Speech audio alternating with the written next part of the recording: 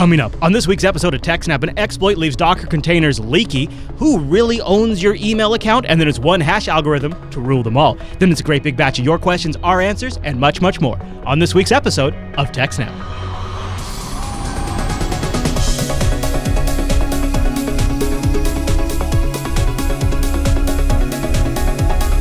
Hi, everyone, and welcome to TechSNAP. This is episode 167 of Jupiter Broadcasting's weekly Systems Network and Administration podcast. We stream this episode live on June 19th, 2014. This episode is brought to you by our three fine sponsors, Ting, DigitalOcean, and IX Systems. I'll tell you more about those great sponsors as this here show goes on our live stream, why that's powered by the incredible Scale Engine over at scaleengine.com. You've got to go check that out. My name is Chris, and joining us every single week is our host, the admin, the tech, and the teacher, Mr. Alan Jude. Hey there, Alan. Hey, Chris. Everybody, thanks for watching. Hey, Alan. How's it going up there on the east coast of Canada? Is it hot over there as it is today? It's like 24 Celsius, so not too hot. Yeah, you're doing warm. good, aren't you? You're doing good. Yep. Well, maybe it'll heat up after we get through some of our news stories, because we got a big show today, turns out. Surprise, surprise, everybody. 167 of the TechSNAP, finally. A big episode. There you go. Finally. We've never done that before. Well, People are in for such a shock. I know. It's this first time ever. It's incredible. Actually, our first story is one that is particularly pertains to my interest. It is a potential leaky situation with Docker, isn't it? What's going on? Yeah. So people have managed to find basically a virtualization escape, basically the ability to break out of a Docker and access files on the host system. Is it fair to call what Docker is virtualization, though? I noticed Not this exactly, article but does it kind a of. lot, but Yeah. Well, it's a kind of virtualization. it's more like containerism, right? I mean, because it's Right, but that's a type, like if you actually look up the old-fashioned 1970s definition of Yeah. virtualization, it's one of the types. Okay. But yeah, so it's basically a container. They actually call them Linux containers, I think. And it's kind of supposed to be semi-synonymous to FreeBSD jails, but they're architected very differently, and hence has this problem. But basically what it means is that if you're running an untrusted app in the Docker instance, or if you're running someone else's Docker instance that you don't know what's going on, it can read the files off your host system, including privileged files, right? Because if you're root in the Docker, then if you break out of the Docker, you're root on the host system. And so, yeah. So a security exploit is surfaced that allow rogue programs to break out of Docker and access any file on the host OS. Although it has been solved in the latest version of Docker, which is 1.0, which uses Docker Engine 0.12. But 0.11 of the Docker Engine and everything previous means that they can compromise your stuff. The flaw demonstrates that any given Docker image someone is asking you to run in your Docker setup can access any file on your host, including dumping /etc/shadow, which is where your hashed root password is stored, and the password for every other user. So, even if you disallow SSH as root, they would get the hash of the other user. So they could, break the two hashes, log in as the one user, and then sudo root, and now they have root on your box. Sorry, I lost my place. Anyway, along with other sensitive information, they could get any file that's on the system, basically. Yeah, I mean, if you get the shadow file, you're going to Yeah, you can get anything. Yeah. Compromise the security of the host or any other Docker container, because once you break out into the host, then you could scan and go into all the other Dockers as well. The proof of concept relies on a kernel capability that allows any process to open the file on the host based on its inode number. Right.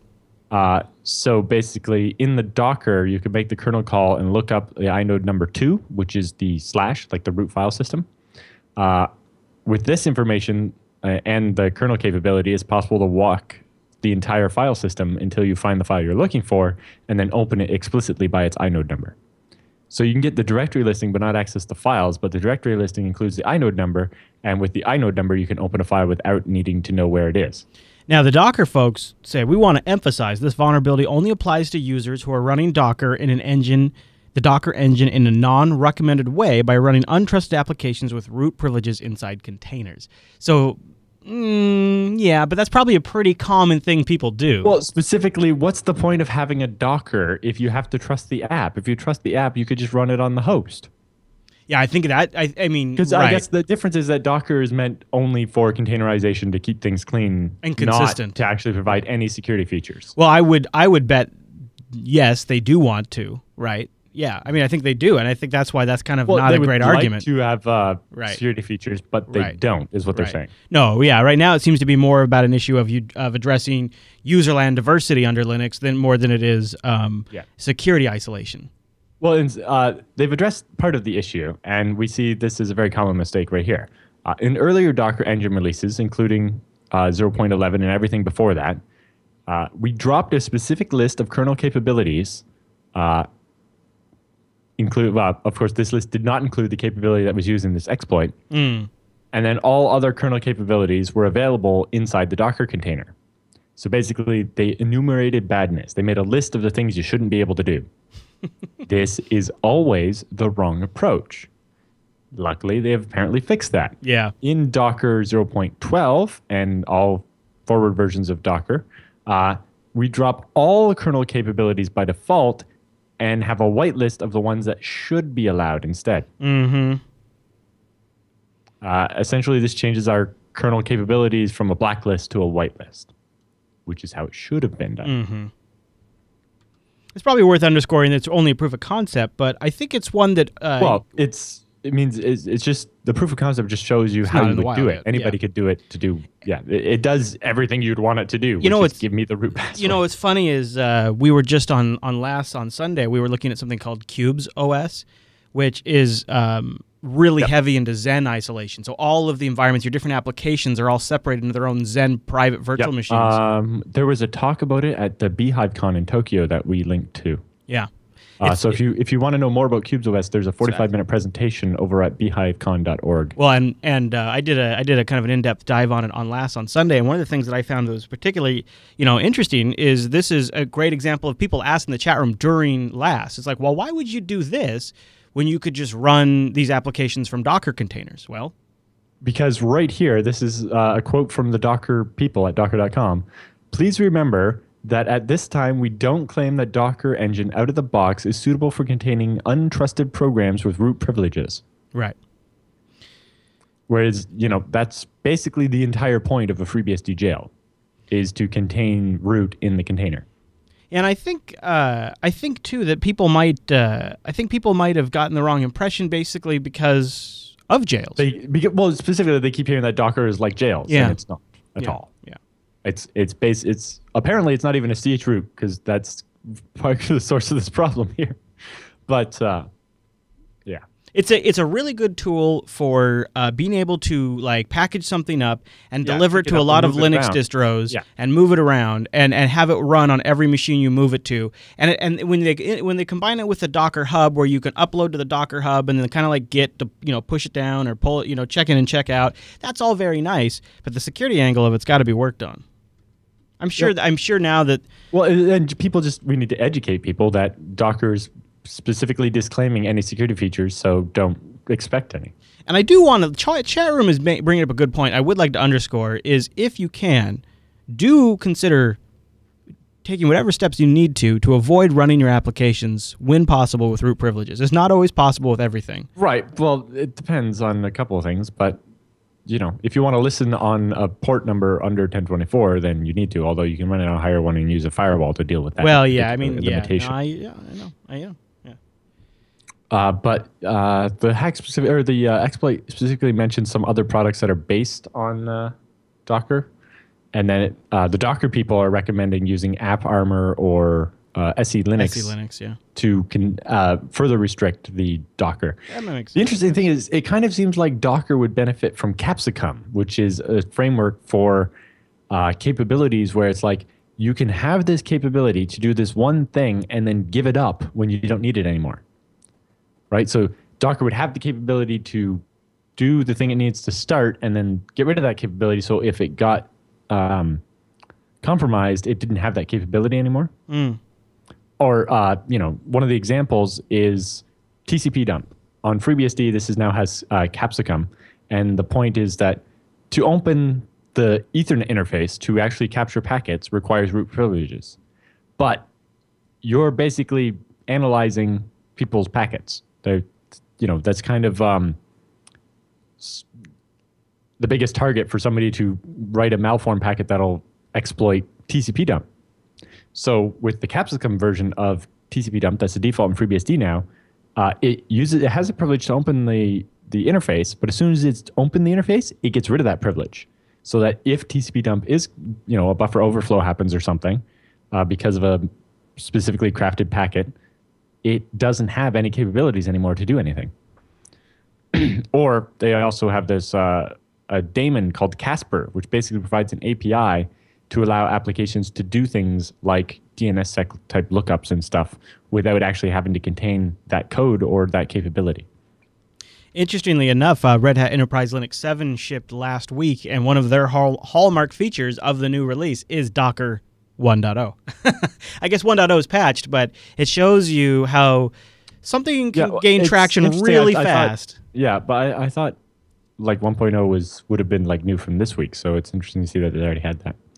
Well, they were kind of they timed their releases. Yeah, I guess the interesting thing with Red Hat there is that Red Hat 7 will be stuck with Docker 1.0 from now forever, and it doesn't seem like Docker's quite done ready to that point that you're going to want to be stuck with it for the 5-year support cycle of Red Hat 7. In full candor, I guess Red Hat has that new feature, don't they, where they're providing the updated versions of stuff.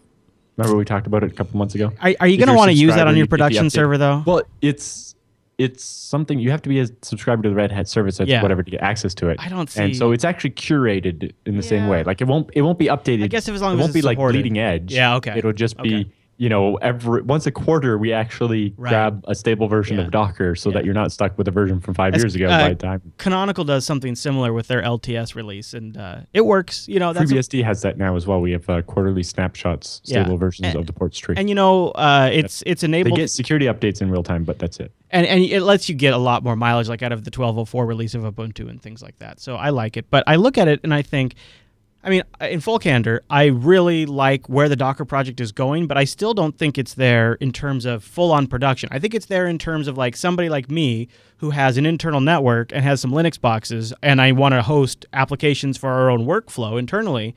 I think it's there for that. I don't think it's there for public-facing stuff, and I feel like the 1.0 moniker came because Red Hat wanted to ship it, and they weren't going to ship something that didn't have 1.0, and it came from all of the investors who have been dumping money into Docker and trying to make it a commercial product. That's kind of made Docker fishy to me is the fact that there's like this startup and these conferences and all this stuff behind it, and it's like, DockerCon. I thought this was supposed to be an open source project, but it seems to just be a corporate one. Well, they see it. I think they see it as a way to solve all of the things wrong with Linux, right? So, web developers want to be able to have a totally isolated environment on their MacBook Pro, and they want to be able to build up a website, and then they want to be able to just upload that image to get to the Docker hub, and then pull it down on a machine. And they seem to be missing the fact that web apps usually depend on an entire stack, and you don't want that stack to be frozen. Well, that's the thing. The thing is, they want it to be frozen because then they know it's the one they developed on. Yeah.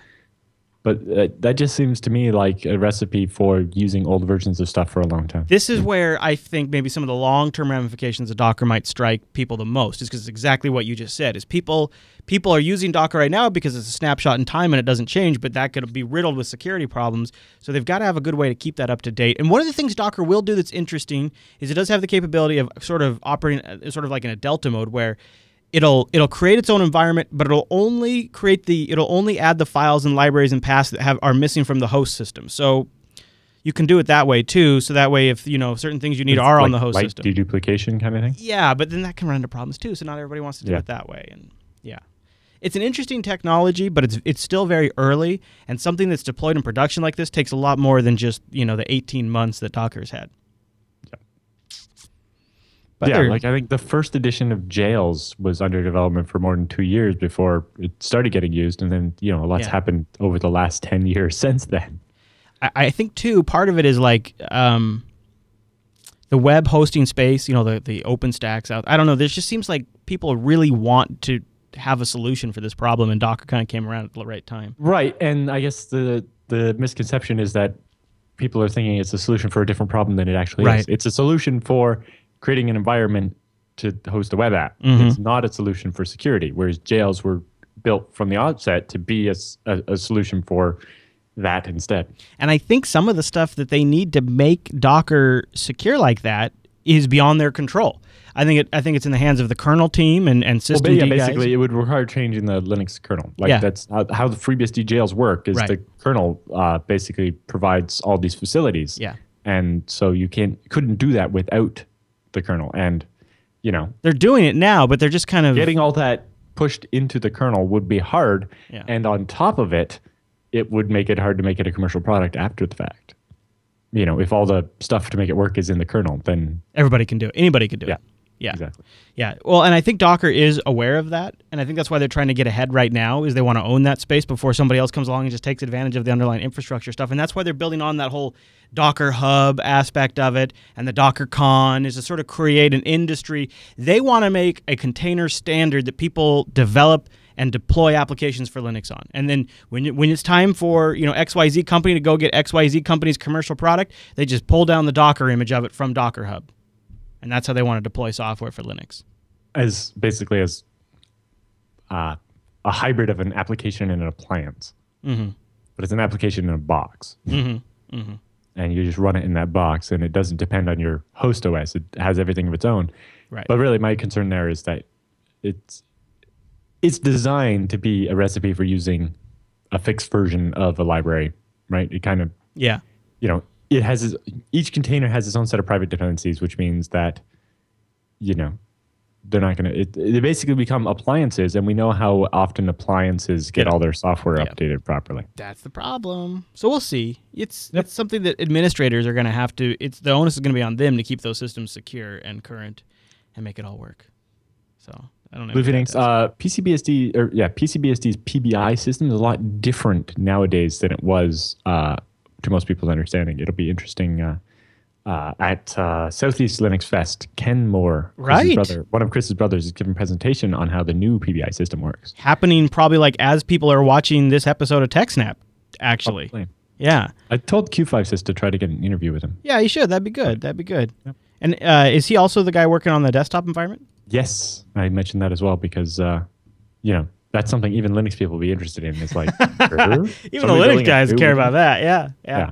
All right. Well, while we're talking about PCBSD, we're talking about the community, we're talking about conventions, probably a good time to mention our sponsor this week, iX Systems. Go over to ixsystems.com/TechSNAP.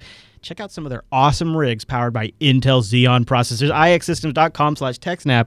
And talk about a company that loves to engage with the community. On their What's New page right now, they've got a Texas Linux Fest 2014 recap from the past weekend. Drew went down there, and Josh. Yep. Awesome. Good guys. I've met both of them.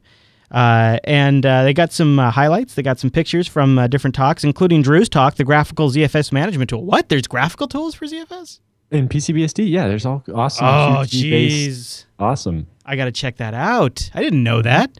Yes. For me, graphical tools for ZFS are like FreeNAS. That's kind of it. So FreeNAS has the web interface, but PCBSD has a huge GUI in Qt. It's really fancy. Now, who might be behind PCBSD and behind things like FreeNAS? Oh, wait, that's right. That's iX Systems, ixsystems.com/TechSNAP. Part of the community, part of the people creating the software you depend on, part of the people involved with the very technology that makes our world go. And you can have it all from one vendor right here over at ixsystems.com, the people that make the software, the people that work with the hardware vendors, and that white glove customer service. All of the years that I've been doing IT, nobody has had the combo that iX Systems has. I feel like it's taken time for the industry to get to a point where a company like iX Systems could rock it so hard, and it's almost foolish not to take advantage of that. Trust me, as somebody who has been doing this since the 90s, I have never seen a company like iX Systems come along that can offer the hardware and software expertise and the partnerships, be involved with the community, be passionate about what they're doing, and have a clear vision of the future, and then manage to somehow wrap that all around with good customer service, actual reliable support, burn-in testing, and verifiable product reviews right on their website. Maybe the first couple of items, sure, like experts and people who work on the projects, maybe, but then to bring it all together with the business folks, with the distribution and the partnerships, I mean, IX Systems is like the world has been waiting for them. ixsystems.com/TechSNAP. Yep. Check out that ultimate guide to buying a new server for open source. 11 key traits you must demand from your provider. If you're having a little trouble convincing somebody that some of those other older hardware companies that don't get it aren't the way to go anymore, and you need to show them a way to go, well, IX Systems has a white paper you can download that they had somebody create for them. Well, that's exactly the point. I saw this on IRC the other day in the FreeBSD channel, but I'd never seen someone be excited that they convinced their company to use a certain supplier. Yeah. But so just actually literally overjoyed that they managed to convince their company to use IX Systems for the hardware because they knew the hardware was just going to work on FreeBSD and it was just going to be beautiful. And they would get whatever they needed and then it would all work and they wouldn't be stuck with some HP server that was evil. Well, we were just talking about Red Hat's enterprise support, and I came from the bad old days where I'd call up a customer support. It starts with a D, and it kind of sounds like hell, and you call them up, and it was this. Oh, you need to talk to Red Hat. Okay. Hello, Red Hat. I'm having... Oh, I need to talk to my hardware. Okay, yeah, no, I talked to Red Hat, and they said the problem with the tape drive is... Oh, because... Hello, Red Hat? Well, I just talked to my... I mean, it was like that all day long, back and forth, passing the buck. IX Systems brings it all together. Plus, they've got the expertise to help you avoid having those kind of problems in the first place. ixsystems.com/TechSNAP, and a huge thank you. Huge. So huge. I'm not even saying huge. I'm saying huge. And a huge thank you to IX Systems. Go visit ixsystems.com/TechSNAP. That lets them know that you appreciate them supporting the TechSNAP program. Okay, Alan, we should move on. There's more things in this world like generalized secure hash algorithms, right? Yes. So this one was a post I came across by Ted Unangst, who's one of the lead developers at the Libre SSL project. Okay.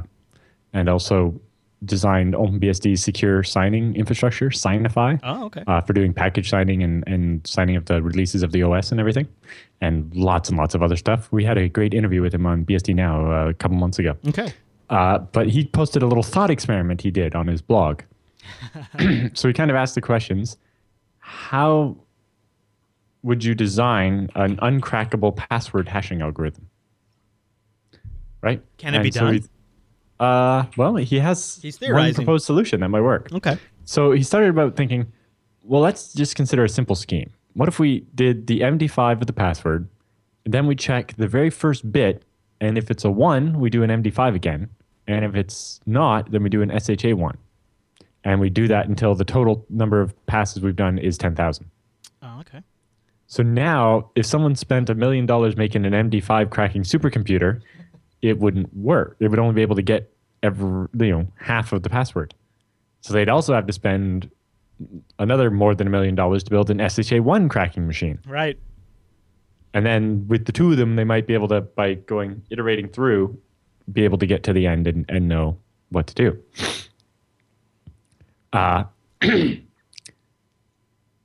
So it's like, but if they can afford $1 million thing, they can probably afford 2. So what if we add more hashes? Like sure, SHA-256, right. SHA-512, RIPEMD, Whirlpool, and so on. It's like, well, if they can afford $1 million, they can probably afford $20 million. So what we need are a lot more hashes. Wow. So he looked at the code for SHA-256 and 512. And was like, I see there's some like magic numbers in here and stuff where mixes up the numbers. And it's like, what if we, instead of rolling the number by 5 bits here, we did 7 or 9 or 11 or more? Huh? Mm-hmm. So then he proposes this system called SHA-512, which is very similar to SHA-512, but with slight variation in each of the constants. So say you use SHA-512 number 42, where you've rolled the constants by 42, or SHA-512 number 98765, or 658743092, et cetera, right? So all of a sudden you have 2 to the power of 512 different variants of your hashing algorithm. Yeah. So now, instead of having to spend a few million on a specialized SHA-512 cracking hardware, the attacker, say the NSA, would need 2 to the power of 512 different specialized cracking chips. That just gets a little crazy. Right. Well, that's the point. Yep. So the results, it's safe to say you've defeated custom silicon. You can't just build an ASIC or an FPGA that's going to an ASIC that's going to solve this, because you would need, nobody has a fab that can trace out millions of distinct custom circuits per second. Right. In order to get anywhere near 2 to the power of 512, which is just a number that's so big you can't think about it. Yeah. FPGAs are probably finished too, because assuming you don't melt it trying to reprogram it to be, basically an FPGA is a chip that can be reprogrammed to be different types of ASICs. And so, you'd have to reprogram it between each iteration of the hash. So you'd have to be reprogramming it so many times a second, it just wouldn't work. GPUs would be a little bit more difficult. He's never tried it, but his gut reaction to the idea is that you couldn't get the different hashing algorithm programming code into the GPU fast enough, right? Because obviously the GPU can't hold all 2 to the power of 512 different bits of the code, right? So you'd have to, generate the code to crack this iteration of the password, send it to the GPU, have the GPU do the work, and get the result, and then reprogram it again and again, right? You basically have to, instead of reprogramming it, you'd just be sending it the code to run, but the bandwidth isn't there to be able to send it enough code to crack the different iterations. Right. So now attackers with a lot of CPUs could still crack the password. But, CPUs are very expensive unless, you have malware and you're using, a couple million machines. But even then, you're talking about a lot of CPU time. So what if someone could fab their own very special, very cheap CPU, something with like 100,000 cores, but only has a couple of very simple instructions? Just print it out. And, instead of having 16 megabytes of cache, it has, like just enough kilobytes of cache to store the hashing algorithm. Just what you need, yeah. Yeah. Now you may be in trouble. The transistor count of the GSHA algorithm is quite low, but you need a special high-speed general purpose kind of transistor circuit, right? Because the algorithm changes all the time, so you can't just build it for the one particular algorithm or whatever. So it says the scrypt paper that Colin Percival wrote for his hashing algorithm notes that CPUs could be cheaper than RAM if you stripped out all the extra functionality that CPUs have nowadays. But in practice, it's hard to calculate the trade-offs. So what scrypt does is use a lot of RAM instead of a lot of CPU, because while the NSA can build, special FPGAs that'd be really fast at running a hashing algorithm like SHA 512 to crack it, they can't buy, enough RAM. The market just can't support it? Yeah, they did. Yeah. You can't optimize RAM. Right. You can custom build the circuit to be very good at doing this one operation over and over again. Yeah. But, a megabyte of RAM is still a megabyte of RAM. Mm-hmm. And so the idea with the scrypt algorithm is you make it use a lot of RAM so that cracking them in bulk would require so much RAM that the NSA couldn't do it. And it's also the algorithm that things like Litecoin use specifically because they're trying to... Litecoin broke it on purpose. They limit the amount of memory scrypt uses to 1 megabyte. Well, I was going to say, I think, wasn't their goal to avoid GPU mining and ASICs and things like that? Yeah. But by using such a small amount of RAM, it might be possible for it to be accelerated anyway. Yeah, okay. So basically, they read the scrypt paper. Yeah. And they're like, oh, this protects us from ASICs and stuff. So let's use that. And then they changed it such that it doesn't actually... They broke some of the protections. That anymore. Yeah. Yeah. I love it. But anyway. Go figure, right? So, but he says, this part isn't very practical. The idea is that a cracker would look, that the cracker you would build would look less like an SHA 512 cracker capable of performing one hash over and over, but more like a general CPU capable of performing all the different hashing algorithms that they would generate for this, requiring an attacker to be adaptive in the way they bring their costs in. So basically the cracker would have to be able to be flexible enough to do all these different algorithms. And that would make it so expensive that it would be close to how expensive it is for the regular people to calculate the hash in the first place. Yeah. I find this kind of work fascinating because it's like one of these things where I think we've all kind of wondered about this kind of stuff, but I was never going to sit down and do this. Yeah, well, I'd never thought of using separate hash. Like PHK had proposed, using a hash that is, 3 or 4 of the hashing algorithms put together. It's like, do the SHA-512 crypt and then throw it through bcrypt. Right. And it's like that way, somebody can't brute force, which is if something happens where they find a flaw in SHA-256 or bcrypt, your password has still got the other one for protection. Mm-hmm. But in this one, you would just be using different algorithms to make it really hard for somebody to crack it. Well, although if they're salted, you're kind of changing not the algorithm, but the input. But yeah. So this changes the algorithm every time, or So the interesting one will be doing this where you come up with some way of deciding how to. So each iteration uses a different one of the algorithms, right? So instead of just offsetting it for this one hash, we would offset it as the parts of the hash. Could be interesting. Anyway, so there's an example implementation of this that he's posted up the code for. Yeah. It's very small and neat. And it says, don't use these functions for anything except password hashing because, they're only written for that. So don't try to use them for anything else because they haven't been designed with those things in mind. And that's, one of the biggest things about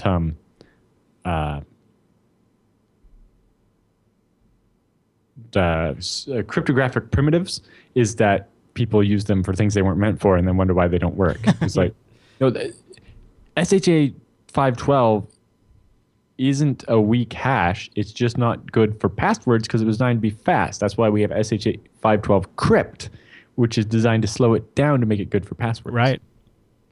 Make it slow, make it take time. It's like, in fact, don't use them at all. That's much better advice. It's like, this is just a thought experiment. It's not meant to be used, but if somebody likes the idea and could run with it, that'd be interesting. That's fair enough. It kind of reminds me, we talked about that one from New York University or whatever, where they had did the sharing secret thing to try to make it hard to crack individual passwords. You'd have to know multiple passwords in order to decrypt the database. This is slightly different, but definitely interesting research. Absolutely. And it definitely seems like this is something he did in his spare time, just because he was like, that would be interesting. He was curious. He was curious about it. It'd been probably floating around the back of his head. Mostly, I'm scared of how quickly he did it. I'm sure he did it very quickly, and it's like, wow, so much smarter than me. Yeah, no, it's like, is he an android? And speaking of FPGAs, we'll have another story about those and how Intel's trying to cope with the demand in the roundup. So that'll be coming up later in the show. All right, Alan, well, why don't I just take a minute right here and thank our next sponsor, and that is the great folks over at DigitalOcean. Go to DigitalOcean.com and use the promo code SNAPJune. Just a couple of weeks left to get, a couple of days really, to get a great deal over DigitalOcean, a $10 credit when you use the promo code SNAPJune. Now, what is DigitalOcean? I'll tell you, my friends. DigitalOcean is a simple and intuitive cloud hosting provider dedicated to offering the most intuitive and easy way to spin up your own cloud server. I have gotten messages from folks that have been able to spin up a cloud server in about 40 seconds or so. In fact, somebody is claiming 37 seconds. But on average, users can create a cloud server in about 55 seconds, and pricing plans start at only $5 per month. That'll get you 512 megabytes of RAM, a 20 gigabyte SSD, and one blazing fast CPU, plus a terabyte of transfer locked right in. You know exactly what you're going to get. You know exactly what you're paying for. And DigitalOcean has data center locations in New York, San Francisco, Singapore, and Amsterdam. And I'm showing it to you right now because I think it's the best thing about DigitalOcean. I love it. I love it. I love it. Man, their interface for their control panel is intuitive, so straightforward. And the best part is power users can replicate it on a larger scale with their straightforward API. Go over to DigitalOcean.com. Use the promo code SNAPJune when you check out. You could be just like our buddy Squiggly. Squiggly wrote into the TechSNAP program. He says, dudes, long-time listener of just about everything Jupiter Broadcasting produced. In fact, he's been listening since before we called it Jupiter Broadcasting, and he just wanted to let us know that he used the TechSNAP DigitalOcean promo code. That's the one that's SNAPJune. And he created a host in the U.S. so he could tunnel his traffic over SOX 5 over SSH in order to buy a region-restricted game at GameFly. And then he was able to download it and pull it right back at his house. Boom! Because when you own your own server, you can set up your own services, your VPN, Maybe it's BitTorrent Sync. Maybe it's OwnCloud. Maybe it's Nginx. Maybe it's GitLab. What is it that you need to do? Throw it on an SSD-powered droplet over on DigitalOcean and see how damn fast it is. And by the way, they have Tier 1 bandwidth providers, SSD hard drives, 55-second provisioning, Tier 1 bandwidth, amazing hardware, simple control panel, KVM virtualization, and private networking. That's right. You can do private networking between droplets. So say in the New York data center, you want to have a couple of backend, like a database server and maybe a file server, and then one public-facing web server. DigitalOcean's got you covered. You can have those backend servers on a private network. Doesn't count against your transfer at all. Just right there. Perfect. Doesn't have to go over the internet. Keeps it nice and secure. And they have that HTML5 console and simple API. DigitalOcean.com. Use the promo code SNAPJune to get that $10 credit. Try out the $5 rig that I've been using for months. For 2 months for free when you get that $10 credit. Snap June when you check out. Hey, let's represent for TechSNAP. It's the last couple of days, really, of June. Why don't we represent? Let's show the support for the TechSNAP program. Snap June when you check out over at DigitalOcean.com. And a really big thanks to DigitalOcean for sponsoring the TechSNAP program. Love my droplet. In fact, I am chatting right now with the chat room through my DigitalOcean droplet. I threw up the Quasel IRC server up there on Rekai's recommendation, and it has been awesome. I've switched to that when I switched to my new machine, and I've been pretty happy with Quasel. Yeah, it's got a few wigglies, but you know what I really, really like is just how smooth that whole Quasel client server setup is, because I just have it running up on my DigitalOcean droplet, and I've got like an instance here, an instance here, and an instance up in my office and back at the house. They're all in sync. It's magic. Well, that was the big one for me was, traditionally the way I checked on IRC when I was on the road was to VNC into my computer. And it's just painfully slow. Yeah, it's clunky. Very good, sir. Well, why don't we talk about this story from MSN News about who owns your email account? What's this about, Alan? Yes. So this was apparently someone who works at MSN has their email account at Yahoo. I like this. Yeah. So the user had their Yahoo email account terminated by Yahoo for a violation of their terms of service. Uh-oh. Apparently, the violation was he was flaming another user in the comments of a Yahoo News article or something. So they just banned his whole user account? Yeah. And because at Yahoo, just like at Google and Microsoft, your account is for everything, not just, you don't have an email account and separate and a forum account or whatever. It's all one account. This has bitten me on Google when they accidentally shut down my account one day. Well, they didn't. It wasn't an accident. Your account was being targeted by Chinese hackers, wasn't it? Yeah, I guess that was what it was, wasn't it? I forgot that it's Chinese hackers. Yeah, that's but true. But still, when your account gets frozen, Yeah. So the user had his Yahoo account terminated, and apparently because he was trolling somebody in the comments on a news story. Apparently they did send him a warning, but it went to his Gmail that he doesn't check or something. It's like, well, that's your configuration. Anyway, but since that email was part of his overall Yahoo account, it was terminated. And he was talking about, what recourse did he have? And it's like, well, it's Yahoo service. They can decide not to give you anything. Right. Eric Goldman, who's a law professor at Santa Clara University in the States there, says a cloud service can lock out your assets. They may still be your assets for the matter of legal ownership, but if you can't access them, what good is that? Yeah, what does it matter? It doesn't matter that you own it if you can't get to it. Right. It's kind of comes down to, possession is 9/10 of the law. Yeah, absolutely. Microsoft and Google have similar terms of service, although Google says, quote, if we discontinue a service, where reasonably possible, we will give you reasonable advance notice and a chance to get information out of that service. Although the way that's worded, it sounds more like they mean when they kill off something like Google Reader, not so much the other one. Yeah. But there is the Google data download thing where you can download all your data from a Google account, right? Or everything about you that Google knows, you can download as an archive. Right. And so if they did terminate your account, you might be able to still get all your old email out of it or whatever. But even that doesn't really solve the problem of people are emailing me at my Gmail account and it doesn't exist anymore. Right. And that's why, if it's at all possible, the best thing to do is have your own domain. I was going to then you own it. Yeah. And then you can still use Gmail, right? You can still actually host it as a Gmail, right? With Google Apps for your domain or whatever. Yeah. But and in that case, even if you're using Gmail or Outlook.com or whatever to host the email, if your Gmail account gets terminated, you can move your hosting to somewhere else and your email address doesn't change. Right. I will admit my shame. When you email chris@jupiterbroadcasting.com, that goes to a Google account. It goes to a Google Business Apps account. But if at some point Google were to kill it off exactly. because you own the domain, you can move it to somewhere else. Which I will do eventually. Will stick with you forever. I feel like I still have the email address from my first company that I started over 12 years ago now. Right.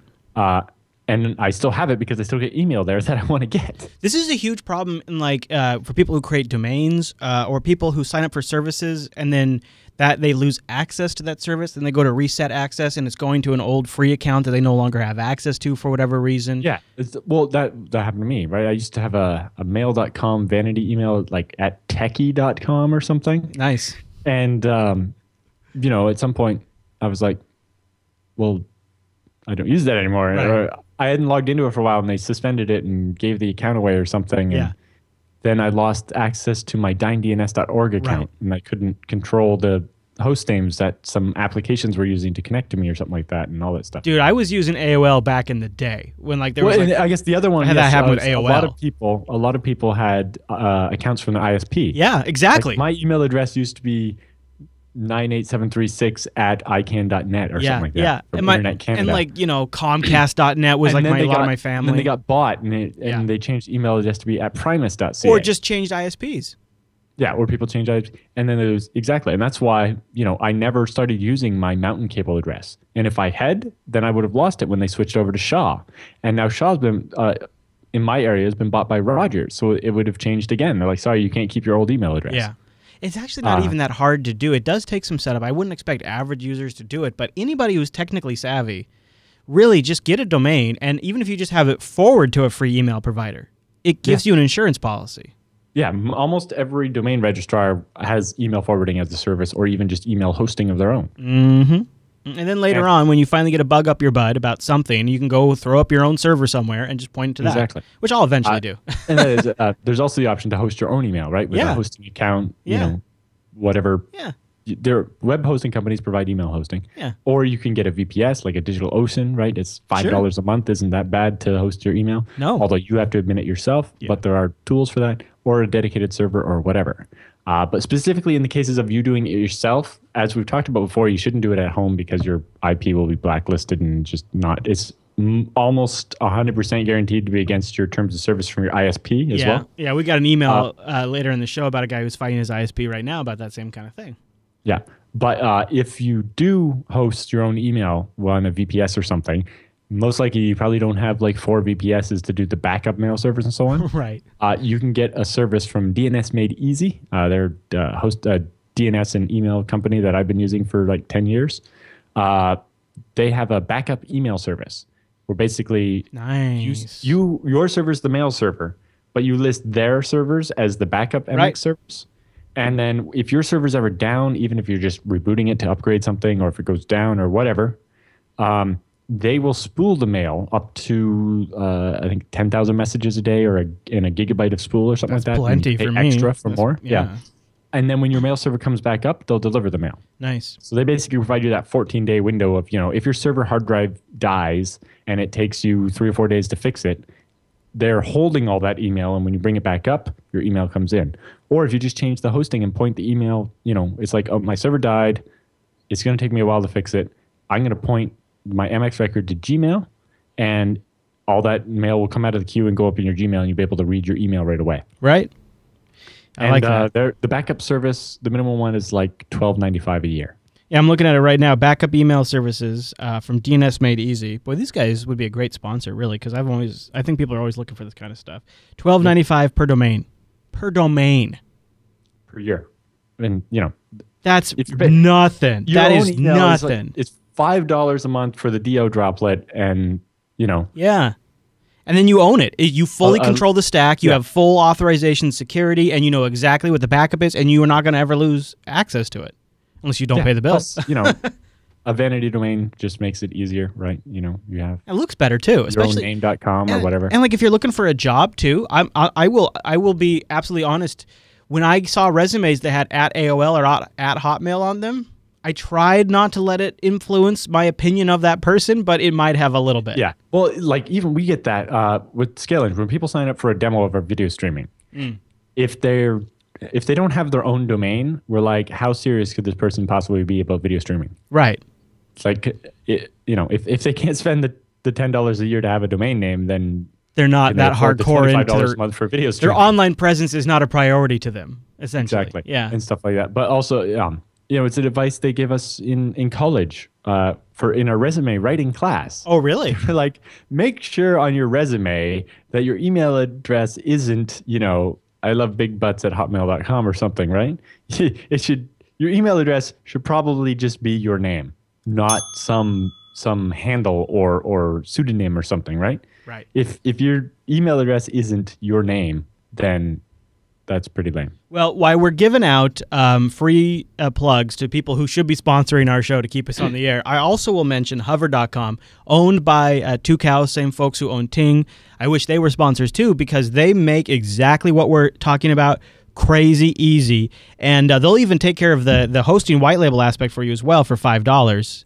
And if you go there, somehow let them know that the TechSNAP show sent you, so that way they feel compelled to sponsor us. Because I went over there and I bought the Jupiter Broadcasting domain for like 20 years through them. Because Two Cows has been around for a while. They know what the hell they're doing. They make it easy. The limit is 10, but yeah. No, it was like 20 years. It was like really crazy. Okay. Yeah. I don't know exactly why. ICANN must have changed the rules. I'm sure ICANN changed the rules because who wouldn't want to take more of your money now, right? Right. But they have it's like click to forward your email. Yeah, it's good. The Jupiter Broadcasting domain, let's see, is good till 2024. So there you go. Not quite, but yeah, it's a good time. It's good. That's good. That's a good length. That's a good enough length. 10 years, like I said. That's good enough length. Yeah, it's good enough. It wasn't 20. It was 10. It's good enough. 10 is a long time. Yeah, exactly. And if I go in here, so I'm in my account right now, and I could just very easily set up email forwarding for white label forwarding right here from the Hover control panel. This is free. They should be paying me, but they're not. So go over there, you guys. Use DNS Made Easy. Use Hover. Use DO or host it yourself, and set this stuff up. It's just time to do it for privacy, but also that way. Well, that's the other thing. It's much easier to feel comfortable that the NSA isn't reading your email when it's not at Gmail. Well, yeah. I mean, they have to at least come to you to get access to it. But also, like we were just talking about, for posterity purposes, when you move on down the road, I mean, even if you decide, say, 5 years down the road to sunset that email address, at that point, you could just forward it to some freebie account, so you're still at least getting really important stuff. So that one time, on the off chance, something comes up, you can log into that Gmail box that you decided to forward everything to and do a search. So it's just a great long-term strategy. Well, yeah, plus, even if you're worried about, spam accumulating over years or whatever, is you can do different names at yourdomain.com. Right? And just rotate it. Yeah. Yeah, absolutely. It can be as simple as my email address is 2014 at alanjude.com. Yeah. And in 2015, I will change it. Yeah.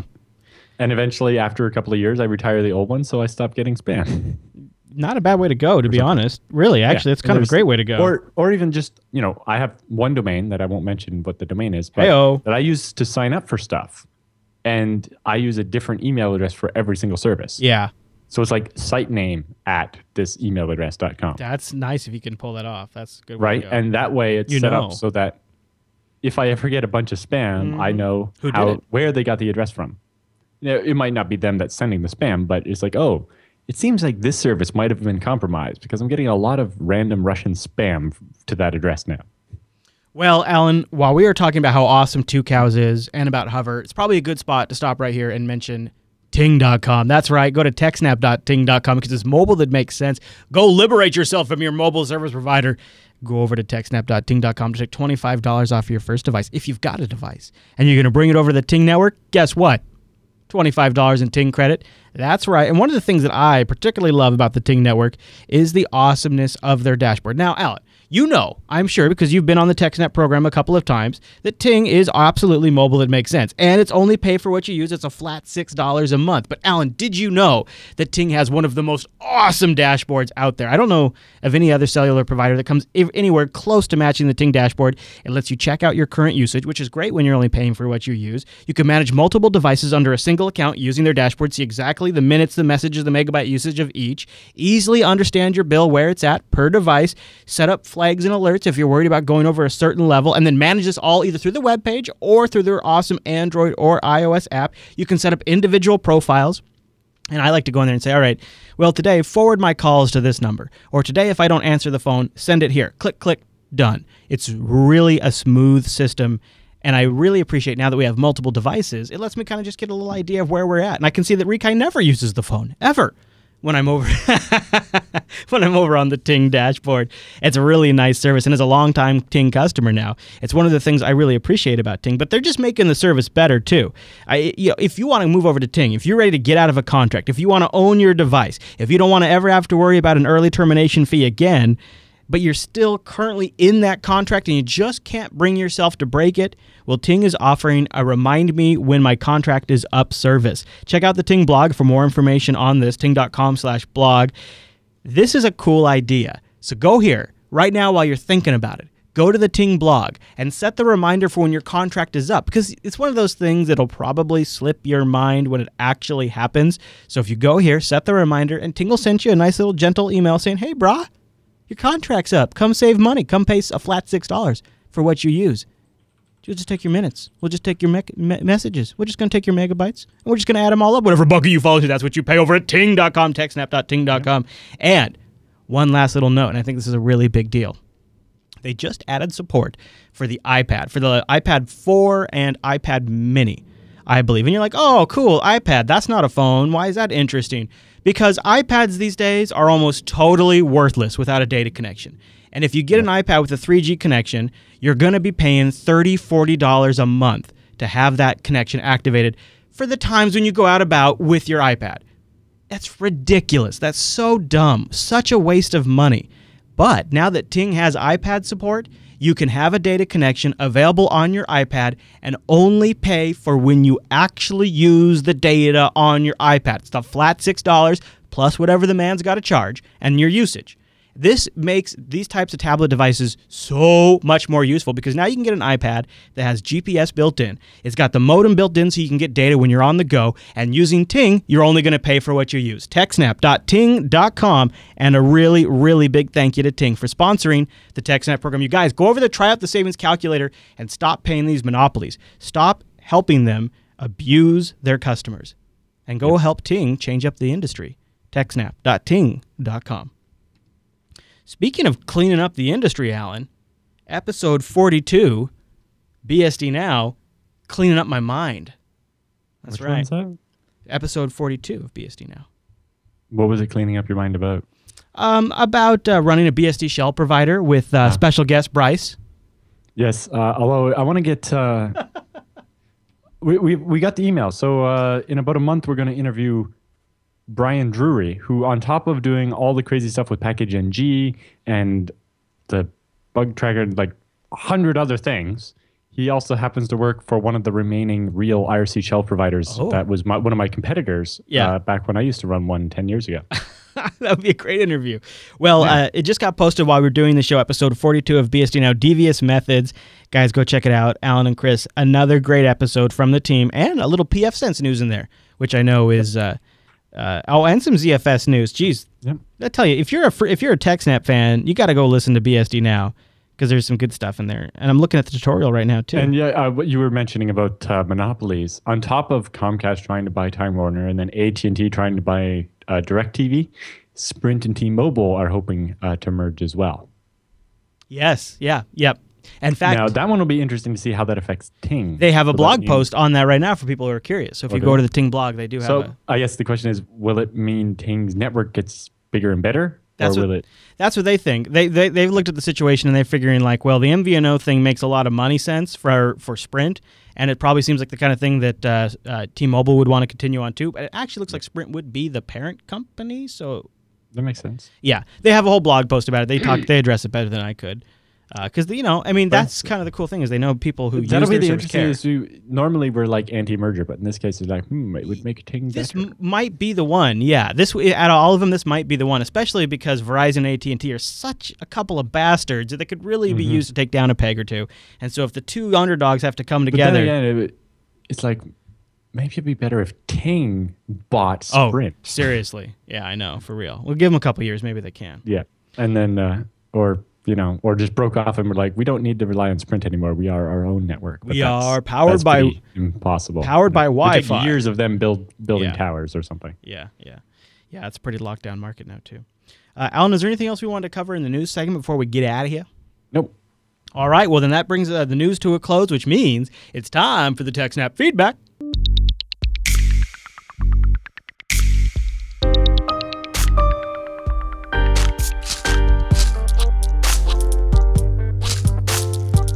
For sending your emails to TechSNAP@JupiterBroadcasting.com or popping that contact link at the top of the Jupiter Broadcasting website, or even better, starting a thread in our brand new subreddit. Just launched it today, links.techsnap.tv or techsnap.reddit.com. Alan, our first email comes from, I want to say Nico. I'm probably getting that wrong, but I'm going to give it my best. He says, hi guys, small IT team in an outpatient medical facility. We have about 75 users between two sites, and about a dozen people that have laptops to work on from home or while they're on the road. We're a Windows shop. Our domain controllers are Windows Server 2008 R2, and our desktops are all Windows Pro 7, 32 and 64-bit mixed. Anyways, we're finally at the point where we want to take disk security seriously. Our team has always been more about support of terrible medical apps, and we're starting to learn the proper ways of doing Windows sysadmin tasks. So I've been checking out some TechNet articles, and he links us to a few that he's looked at. And I'm wondering if you have any extra tips or advice before we get started. If not, success and or horror stories that you can maybe share with me. Thanks for the great podcast. You guys help me stay curious. So, Alan, any tips before they go all hog on disk encryption? I don't know how much domain. I haven't done Windows domain stuff for a couple of years now. So I don't. Back when I did, there was only like the file, like folder encryption, not the full disk. So I don't know. Can you mandate full disk encryption from the domain controller with like a group policy? Yeah. I think the other thing too, maybe to consider at the domain level, is to make. How does that work? Like I know that you can do it in Windows, but when you enable disk encryption while there's files on the disks, what does it have to do? Like, does it just take a bunch of hours to copy every file to the disk encrypted and then delete the original, or what? I don't think I've actually ever really turned it on. I mean, I know you can. I don't know if I've ever actually done it. I don't know what that process looks like. I always have done it at the time of deployment of the machine, now that I think about it. And which makes sense. Like, but it came up in the IRC room the other day for FreeBSD. Somebody wanted to convert an existing system. It was like, you can't. You can. I mean, like, I've turned on BitLocker, and it does just run for a really long time. It just uses some free space, and then I don't know how it does it in the file, background. but I've always done it. It's supposed to be block level, and I guess it's not. Like the BitLocker, I guess, is probably still tied into NTFS, whereas like block level encryption that we use in FreeBSD, it doesn't know what file system you're running on top, or even if you are running a file system on top. BitLocker. And so it just deals with each block, and so you can't. It's all or nothing, basically. So what I would say is, the nice thing about the way Windows does it with a domain is you can make sure that the domain administrators always have keys to unencrypt the drive. So basically, the regular problem with disk encryption is if the user loses their key, you can't get the files off their machine. Or the user leaves and you disable the user account, or you delete the user account. That can be a major cluster. In Windows, you can set up recovery agents. It's like these three administrators are empowered to decrypt stuff. So every time something's encrypted, it's encrypted to all the recovery agents and then the user. And that way, any of those people can decrypt the files. And that's how it works with the folder encryption, right? If you just use specific folder encryption, right, if you only want to encrypt certain files or whatever, then again, with the group policy, you set the recovery agents, and it's like, this is a list of people that all your files will be encrypted so they and you can read it. So that if you lose your password, they can decrypt the files for you again. Yeah. Or restore your access. And I would say, too, deploy it in stages. Because it kind of sounds like they're going to turn it on for everybody. Don't do that. Turn it on for a test group of people. Definitely test for sure, yes. Yeah. All right. Really, for something like this, you should probably have a test lab. A completely isolated network with a server and a bunch of client machines, and, fill them up with crap, and then enable it and see, what it does. And because one of the things you don't want is somebody in a hotel or something boots up their laptop, VPNs in, gets the new group policy, and their laptop starts converting to encrypted disks, and then you can't shut it off while it's doing it or something like that, and the battery runs out, and you break the laptop. Right, yeah. Yeah, this is definitely one of those things where you want to measure twice and cut once when it comes to this particular type of deployment. Viewer Chris writes in. He says, "Hello, hosts. My work has a distribution list set up for support at chriscompany.com, which sends rights to those who get mail and can send from the list. So, here's his question. I'm subscribed to too many tech mailing lists. He's got like the FreeBSD ARM, FreeBSD Questions, FreeSwitch, TarSnap, etc. So I know these mails are archived and available online, but the lists go under the requirement that I must subscribe to the list. Then I can get I'll get a letter each time someone writes that list. Can something like Mailman be made to only receive email from an archive and archive it on a server of ours that we can then host internally and make available internally? We don't want users to subscribe to our list because they'll get email not meant for them and it will just confuse them. If not, do you have any suggestions on what we could do?" So he wants to essentially create a local archive of the mailing list, right? Yeah, I'm not sure. The first thing is you can partly solve your problem with the digest feature, right? If you on the FreeBSD mailing list, one of the options is to get a digest where you'll get one email a day with everything that happened that day on the mailing list, instead of getting every email in real time. Obvious disadvantage is you don't see the email when it gets sent. You see it at the end of the day when you get all the email. But it's a good option for certain lists where you don't want to get every email. Most lists offer that. And actually, most lists also offer a silent mode where you're subscribed to the list so you can send the mail, but you don't receive any mail. But I guess he wants to share with a team of people. He says they're using Office 365. He tried to make Mailbox its support and have it all go to that and then have people access the mailbox. But that didn't go over well since some had different archival ideas for the mailing list. Individually, people want to archive it differently. Yeah, I don't know. All I know is that at FreeBSD, there's a directory where it's a mailbox and you can access each individual message or whatever. I mean, the only way I could really see doing it is setting up your own internal mailing list, right? And have the emails go to that. Yeah, all incoming email would go into the list. And then they could just archive it however they want. Yeah. I don't know. If somebody comes up with a really good solution for a mailing list, I would like to hear it too, because I'm on a lot more mailing lists since I joined the FreeBSD project. Yeah, you can get, when you start working on that. I had to join like 2 more just the other day because I started looking at working with the guys that are doing the 64-bit Linux emulation for FreeBSD so that you can run 64-bit binaries. Yeah. And it's mostly working, but I managed to crash it, so I had to do a bunch of kernel traces and stuff. And send them that, so I had to join the emulation mailing list. Yeah, I mean, this is part of the reason why mailing lists. I mean, this is one of the downsides to mailing lists, to be honest. Like they're great communication method, and they're still really widely used. But this is especially like I've been in an IT department where there's a dozen of us. And maybe like 6 of us need a security mailing list. Like, for example, my work required that when we did have Red Hat servers, I was subscribed to the Red Hat mailing list. Like, that was part of the requirement of the JIRB. Well, everybody else on the JIRB also had to be able to subscribe to that. And so we were all getting individually spammed with the same message over and over again. And maybe the audience has a recommendation for viewer Chris out there. Maybe they could let us know. You can send it. Go over to jupiterbroadcasting.com, click the contact link, and choose TechSNAP, or go to links.techsnap.tv. Yeah, or start a thread over on the Reddit, and we could have a whole discussion about different ways and pros and cons. There's probably a few. Yeah, it'd be nice to solve this for both of us. So that's why a full discussion might make more sense. So it's a good example of when to use Reddit. Yes. So techsnap.reddit.com, links.techsnap.tv. Noah writes in, "Dear Alan and Chris," he says, "I want to thank you for all the work you guys put in to the show." He also wants to thank you, Alan, for introducing him to BSD, because he always thought it was just a bloated version of the Mac. Oh, wow. That's kind of backwards, buddy. All right, so he says, "I come from a very, very large German company that thinks that Windows is the only OS." Heil Gates! Sorry, that's been programmed into me, he says. Anyways, I know that it takes for a Windows system to run in an office. However, I don't have the slightest idea of how all Unix office would actually work. For example, in a Windows setting, you would have a domain controller with Active Directory that would contain all of the names, groups, and settings for the people under said domain.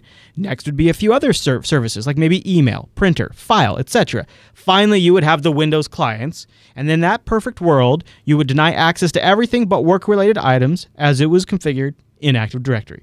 Would an all Unix office follow a similar pattern? I know it's a loaded question. Yeah. Would an all Unix office be easier to admin? Is this he says, or is this poo-poo 1 word or 2? Thanks in advance. No. Right. So yes, you can do this with all Unix. There's a couple different ways. You have to remember that Windows was mostly designed based on the way Unix already did it, and then just kind of diverged over time. But specifically, as far as having the same users work on every machine, or kind of single sign-on type stuff, there are two different systems you can use in Unix. The first is NIS, also known as YP or Yellow Pages, and this basically is a system where you have a master server somewhere, like your domain controller, that has a list of all the users and groups and passwords and everything, and every other machine uses those. So in addition to their local password file, which is like in Windows, those are your local accounts, it would have access to the password file from the NIS server, which are your domain accounts, and it allows the same login to work on multiple servers. We actually use that at Scale Engine, so that when you have an account with us, you can log into a couple of our different storage servers. And then there's a file that maps. It's like, hey, this user is allowed to log into these two servers, and this user is only allowed to log into this one server, and so on. And the other option is LDAP, which is what Active Directory is actually based on. So LDAP is a directory service that has all kinds of information about settings and stuff. And you can use that. And so it's just a plugin to the authentication system in Unix, and then now people can SSH or log into the machine. And maybe and it provides LDAP accounts. That might be a key differentiator to underscore, is a lot of times on a Linux and Unix box, the authentication system is pluggable.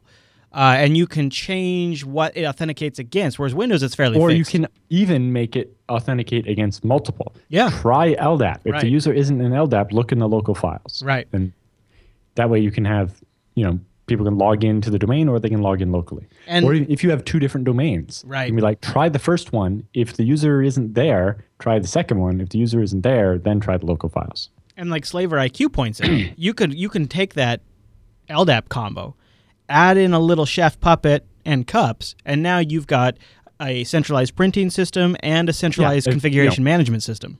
Yeah, and with cups, you can do your printer sharing. Unix has been better at file sharing than Windows for how long, right? You can use NFS, or you can even use Samba, whatever way you want to do it. And when you use NFS with those shared users with LDAP, the files will work like that. You can use NFS ACLs to actually have the same kind of permissions you would have in Windows. I think Windows has done a really good job of making this particular thing really straightforward. Active Directory, group policy, join all the machines. The difference is on Unix, you're talking about a whole bunch of different tools and putting them all together. Right. In Windows, it's all put together for you. Nailed it. Exactly. Yeah. That's exactly how it works. The easiest way to start something like this is you already have all these windows, move the file server to FreeNAS, and it has support for Active Directory and ACLs, and you set it up, and when you mount that drive on your Windows system, you right-click on a file and go to permissions. You're using the Windows permission dialog. Yeah, the client doesn't know. You start switching stuff one thing at a time, and all of a sudden there's no Windows left, and you're like, oh, okay. Pretty much. The interesting story with this one is we started running our company out of our office in my basement this week. So really? Our programmer is back from living in Scotland for a while.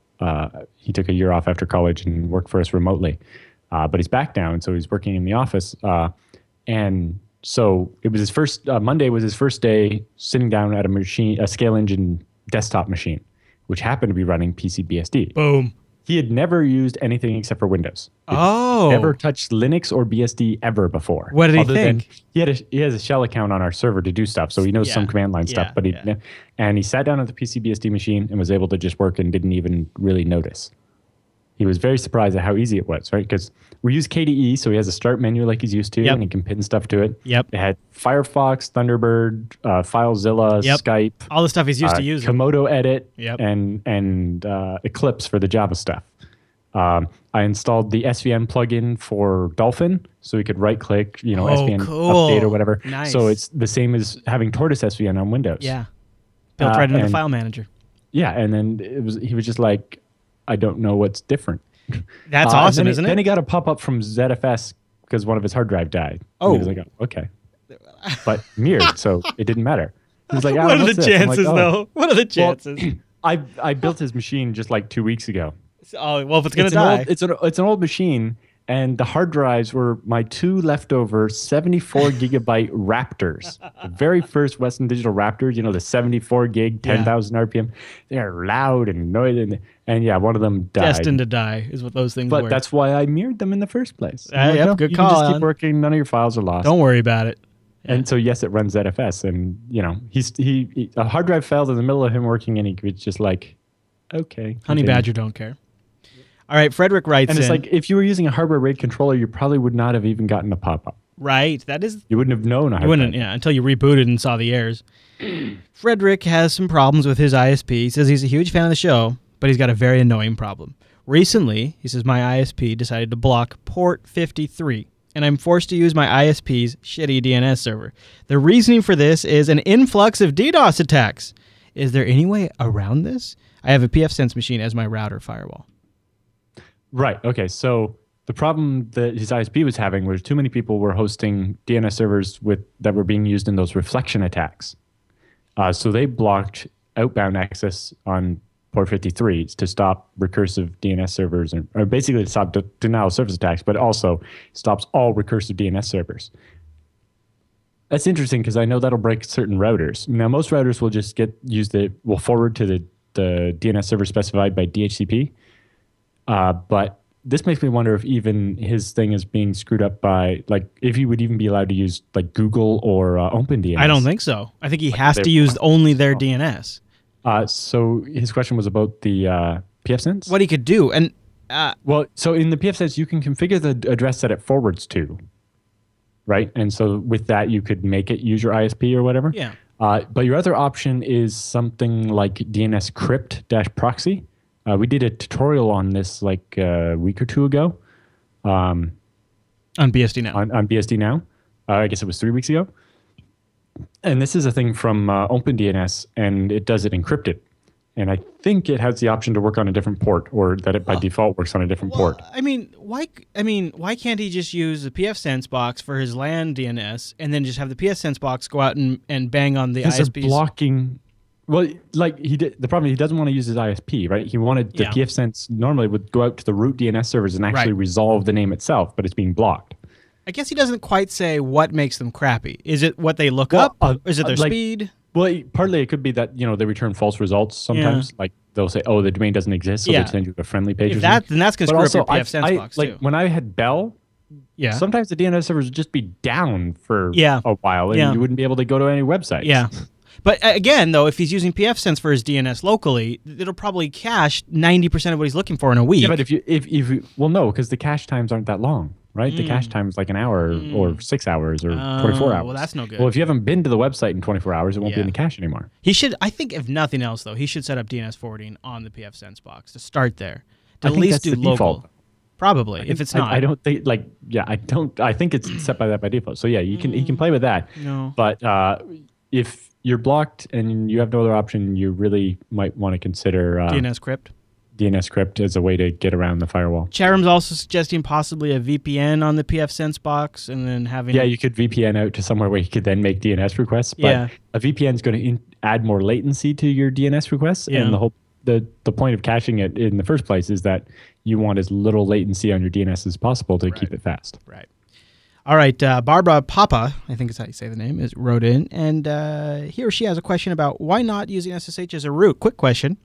Why should I never log in as root over SSH? Is the preferred method to use an SSH key and no password to sign in as a normal user, and then sudo to the root user when I need to execute something with privileged commands? Thanks, Barbara.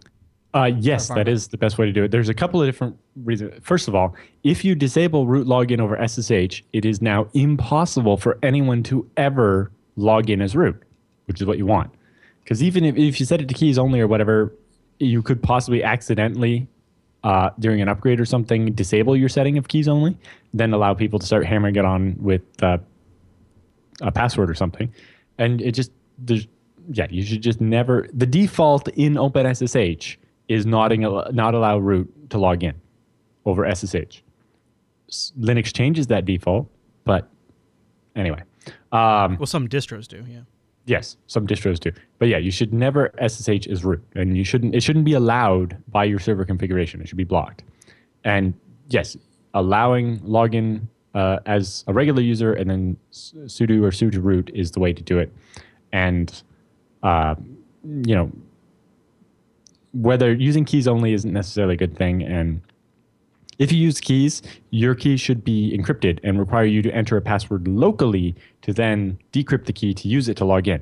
Because otherwise, anyone that sits down at your machine can use your key to log into your machine, and that's not what you want either, right? Mm-hmm. Depending on your distro, like I think a couple of Linuxes have something like this, but in FreeBSD, in addition, the only users in the wheel group, or GID0, are allowed to use SU to switch to root.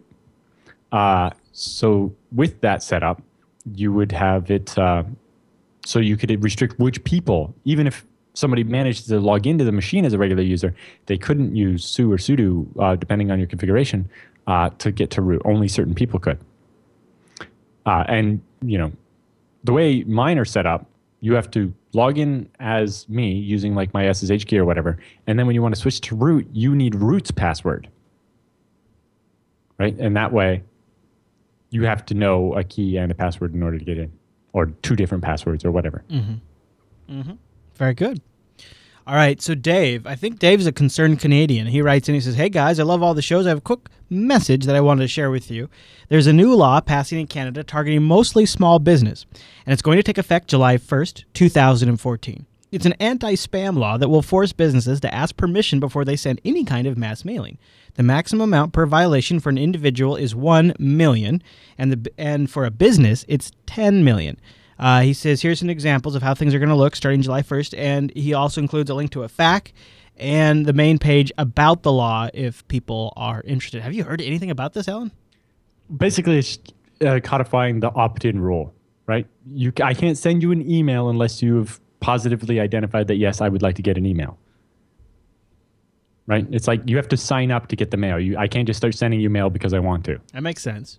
So this is just putting a financial sting to it. Yeah. Doesn't sound like it's that bad then. Right. It's just a lot of small businesses don't even know probably. A lot of people, like even real estate agents or whatever, don't know how they're supposed to do email and would that accidentally spam. And I guess that could that apply to companies like outside of Canada, like JB? Like how could I be expected to follow that? Not that I would spam. I don't know the rules about outside of Canada. Seems like that same cookie law that just Oh, that one that's been going on in Europe and causing you silly pop-ups all the time. I mean, that one's way worse than this, because this actually sounds kind of nice in a way, but that cookie law is super annoying. Yeah. Okay, well, thanks, Dave, for sending that in. It's interesting. I hadn't heard about it. But yes, if I even really need to go read that fact. Well, he includes 3 separate links for folks if they're curious about it, and we'll have that in the show notes. In fact, if you go to JupiterBroadcasting.com, guess what? I got a pro tip for you. Go to JupiterBroadcasting.com, click on episode 167, then guess what?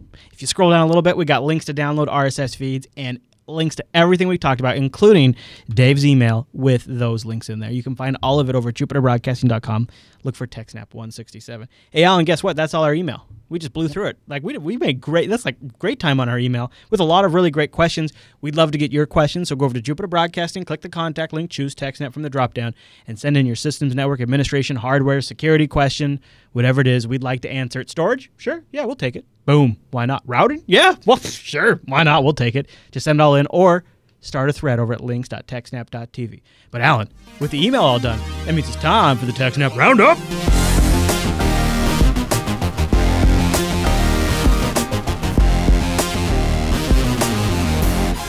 Welcome to the TechSNAP Roundup. Yeah, that's what that crazy music means. Now, the Roundup are stories that just didn't quite fit at the top of the show, but we still want to talk about them. Maybe give you some links to read on your own after the show. And some of these links came from our awesome subreddit over at links.techsnap.tv. And Alan, I don't know what to make of this first story. Hackers claim to have leaked 1.2 million Origin account passwords, but EA is like, no, they didn't. Yeah. The group claims, I think so far they only released the usernames or the email addresses, but not the passwords yet or something. I'm not sure. And then when I read the headline, it said Electronic Arts finds no evidence of the attack. I was like, oh, well, it's like, you don't say we can't prove the attack happened. It's like we haven't yet proven that the attack didn't happen, right? Yeah. But then reading further, they're like, EA's like, no, absolutely not. This did not happen. Yeah, these accounts they listed are not Origin accounts. Yeah, they're really adamant about it. So, well, if you look at the list and it's like, well, take a sample list, try these. None of these users actually exist in Origin. Well, then maybe it isn't an Origin list. Yeah, and this same group. It'll be interesting to see. EA will have huge egg on their face if it turns out they were Origin accounts. Huge. Yeah. Well, okay, but here's why and so when they're for the spokesperson to be so absolutely sure seems legit. Like maybe. And apparently, the same group that is claiming they'll release these 1.2 million accounts also has 1.2 million Facebook accounts, or maybe they just leaked the wrong list by accident. Yeah, that's what I was gonna say. Is they've also claimed the same thing about Facebook. So So either they leaked the wrong list, and the list that we're currently looking at is Facebook and not Origin. Right. More importantly, is I noticed in the story they were claiming that the passwords are not encrypted. That could allow Origin to say they know for sure, because if Origin doesn't hash the passwords like they should, then it wouldn't be possible for somebody to have all the plain text passwords. I like next to it says, no, it's not the customer list, it's the employee list. Sure. I don't think they have that many employees. But so if Origin is actually storing passwords in plain text, they should be beaten with a stick. Well, yeah, and they will be if that happens Repeatedly. Now, for pizza lovers out there, this next one cuts a little deep, a little Domino's ransom, right? Yes. So hackers are attempting to ransom off the 60,000 Domino Pizza customer records that they got from France and Belgium. Wow. So apparently France and Belgium share the same database server, and the attackers managed to compromise it and steal all 600,000 customer records. And they're demanding 30,000 euros from Domino's Pizza, or they will release all the data. Apparently, the data is said to include the full name, address, phone number, email address, password, delivery instructions, and people's favorite toppings. Well, I mean, the delivery address and note is a little creepy. I'll give them that.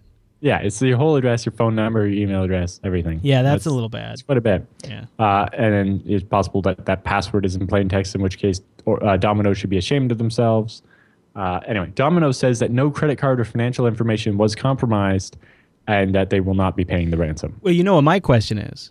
Is this a one-off system that this Domino's franchise set up, these series of franchises set up on their own, or is it something they use across all Domino's systems? Domino's in the UK, their spokesman, because the website in question was from the UK, yeah, it was funny because when they were quoting the tweet from the attacker, they put the little SIC thing in there to indicate that the typo was from the quote and they didn't make the typo about the word favorite, because it was the American spelling and not the British spelling. Because I was like, that looks spelled. I was like, right. In Canada and Britain, we spell it with a U. Fancy. U's make it fancy. In Australia and everywhere else in the world.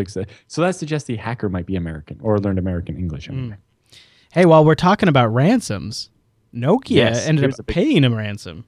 Now, this one, first of all, the fact that this is just coming out in 2014 when it's from 2007 is pretty big. But this one sounds like a movie. This is pretty amazing.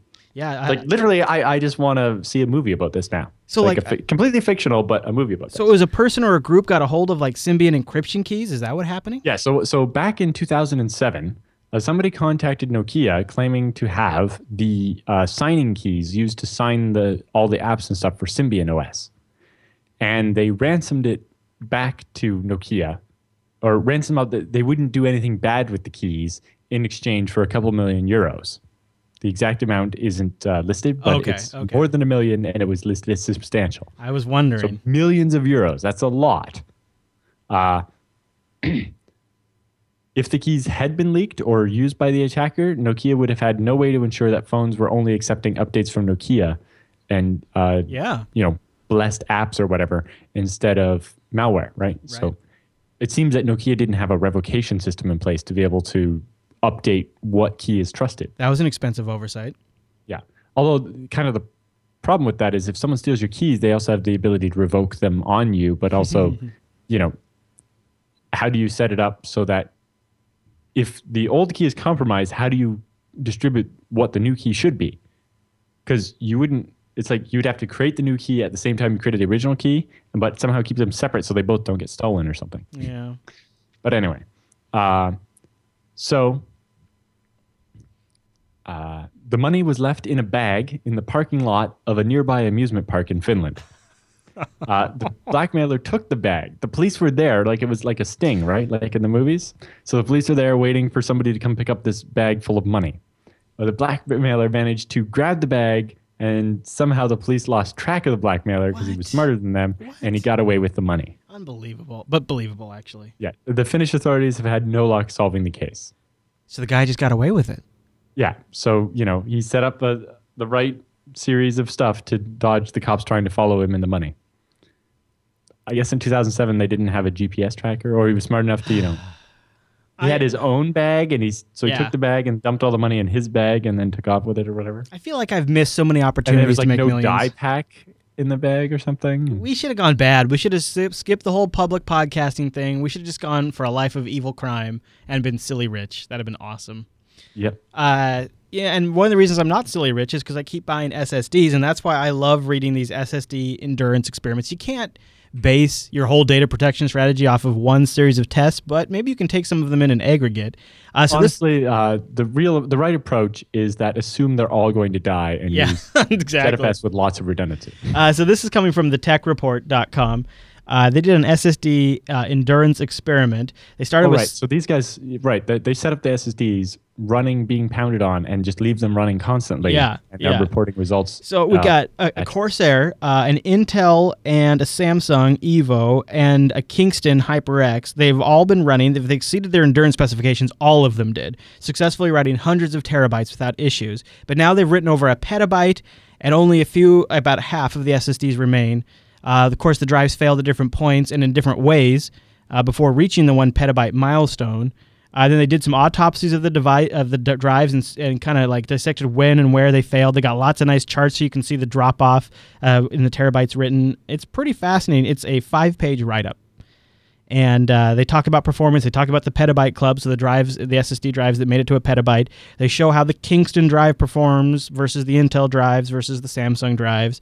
So if you love this kind of stuff like I do... Well, and they have a great chart here showing like the Intel 335. It has this media wear-out indicator. Yeah. And it hit 0 before it died. Yeah. So that actually means that it was kind of... And you can see the reallocated sector line. It was just coming up. I wish they should have done 2 different scales on the graph so that the gray line was on a different scale so you could read it, because right now it's so small it's hard to read. But yeah.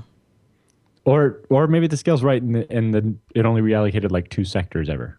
It's pretty cool experiment. But a link to get the actual data would be nice, like to just get like a spreadsheet of the actual numbers. But they talk about how the drive started behaving erratically after a certain point. This is really fascinating stuff to see this. Yeah, looking at the Kingston HyperX, they have the media wear out indicator, and they show that all of a sudden the decline slowed down a lot, and then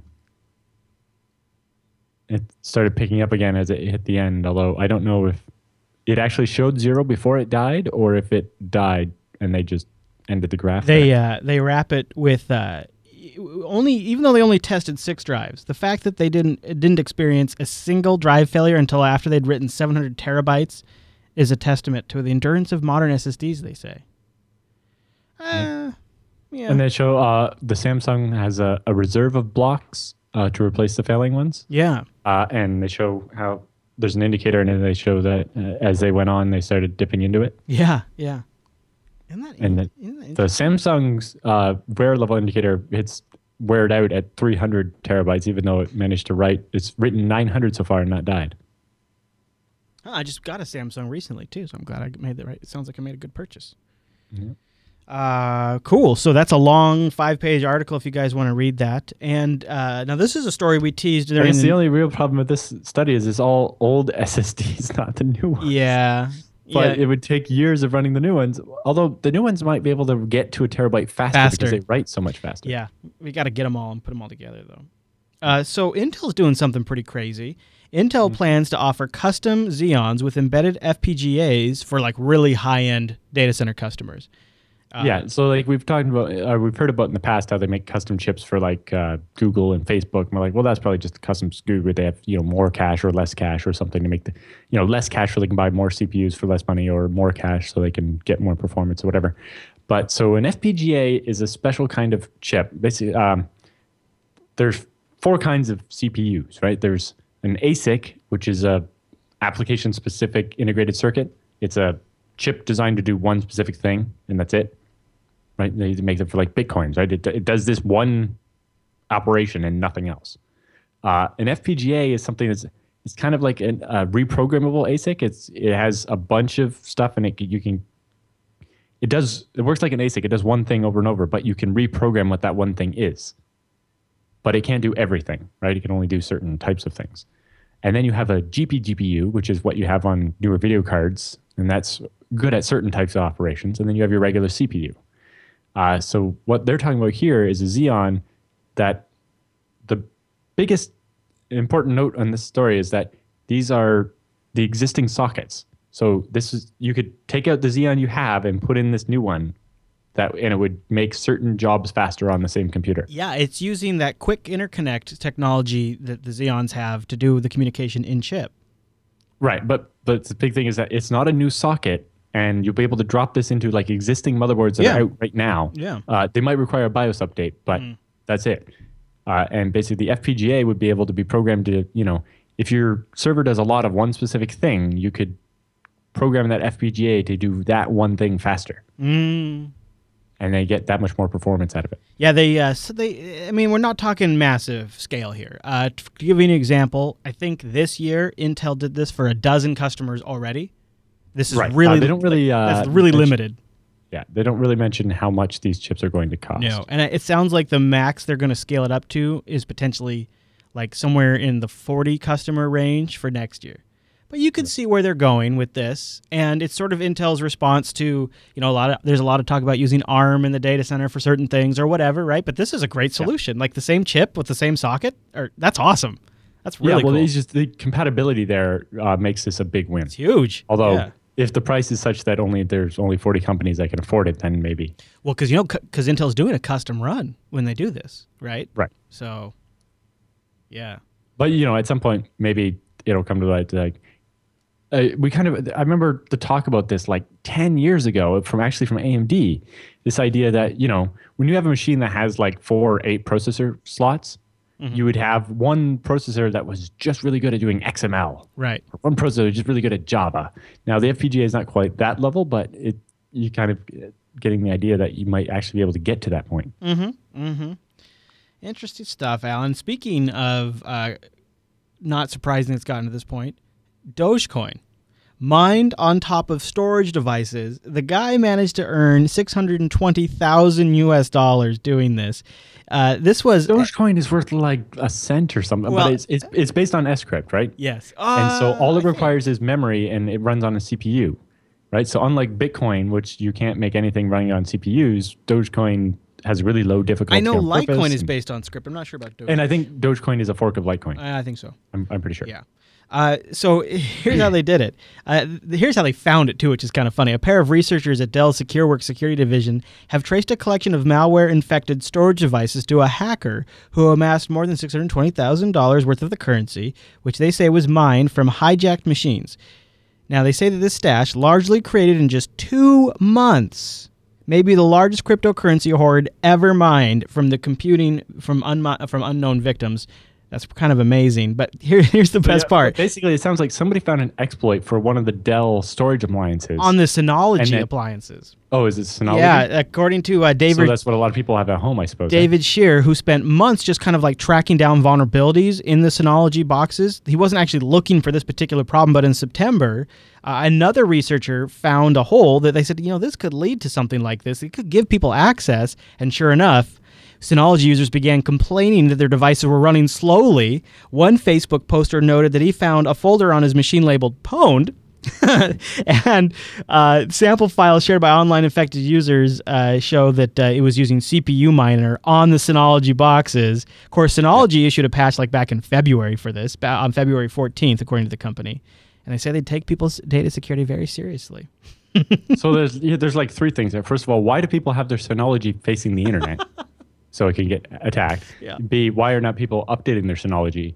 And C, why was there a hole in the Synology in the first place? But I like to pretend like maybe like they downloaded malware on their Windows box. It used universal plug and play to open up a port to the Synology. Then they put the malware on. No, I don't know how they did it.